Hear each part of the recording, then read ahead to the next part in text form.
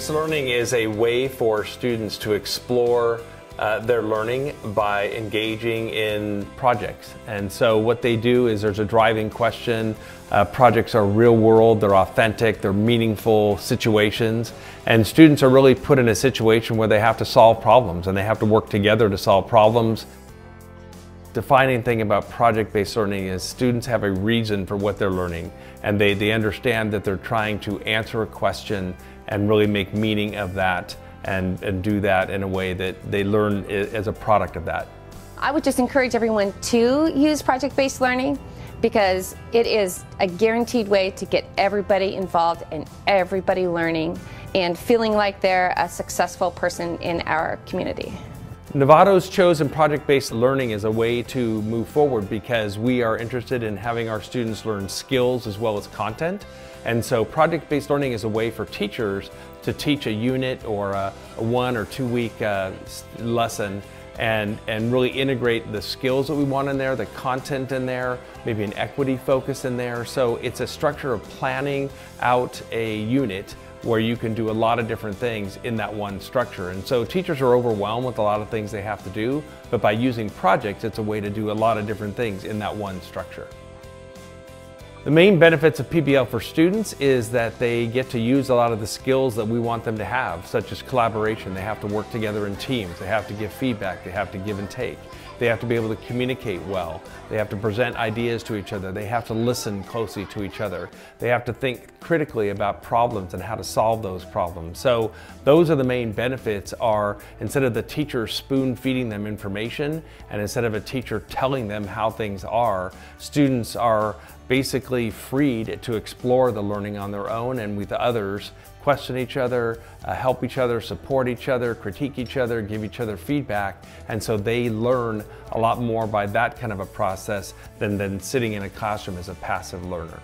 I feel like project-based learning is a wonderful opportunity for students to take their learning to the highest level possible, which is synthesizing the information and being able to teach others.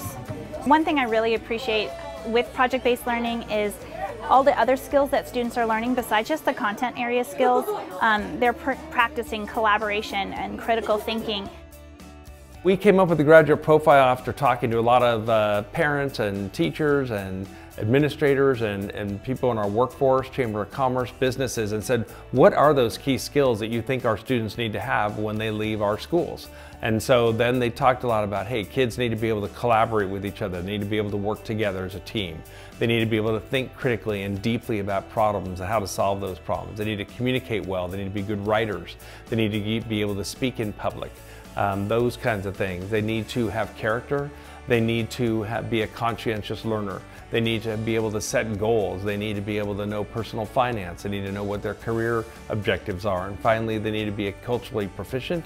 They need to be able to take different perspectives, understand that there are multiple perspectives on problems. And so those are the 6 C's that we're working for in the graduate profile. And that's where project-based learning totally supports that kind of learning. I use project-based learning in my classroom because it gives students the opportunity to actually perform hands-on science as opposed to having a script given to them and a recipe that they need to follow. This allows them to actually design and implement labs to refine them, to make them better, and to come up with a procedure and to come up with a conclusion that's more meaningful because it's something that they themselves generated.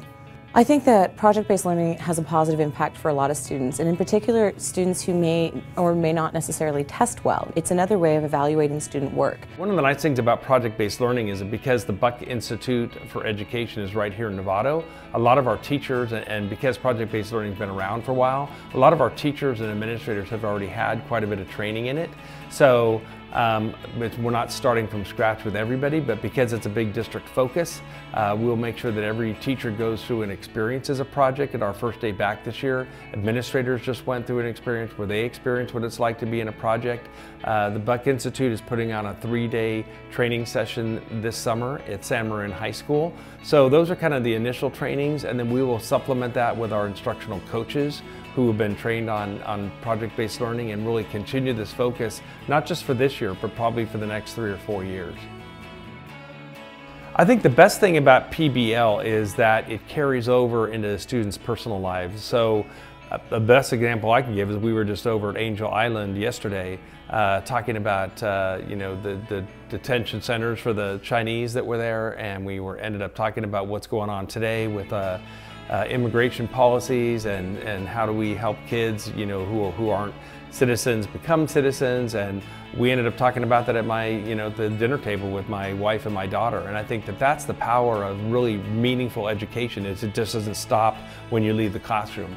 You're thinking about it, you're wondering about it, you're asking questions, and you have conversations with people that you normally wouldn't have. And so it just takes education, I think, a lot deeper and a lot further than when you're just doing a worksheet in a classroom that you don't see has any meaning. I think PBL is definitely real life learning. This is something, a skill that they can take, and it's authentic and it's real, and they've made it. They've created it from point A to point B. The only thing that I was responsible for and came up with was the driving question. Everything that's going to be coming out of this project is theirs, and that's one thing I really truly think is phenomenal with PBL. I'm very excited that they are enthusiastic about that project and that they're trying to do their absolute best work.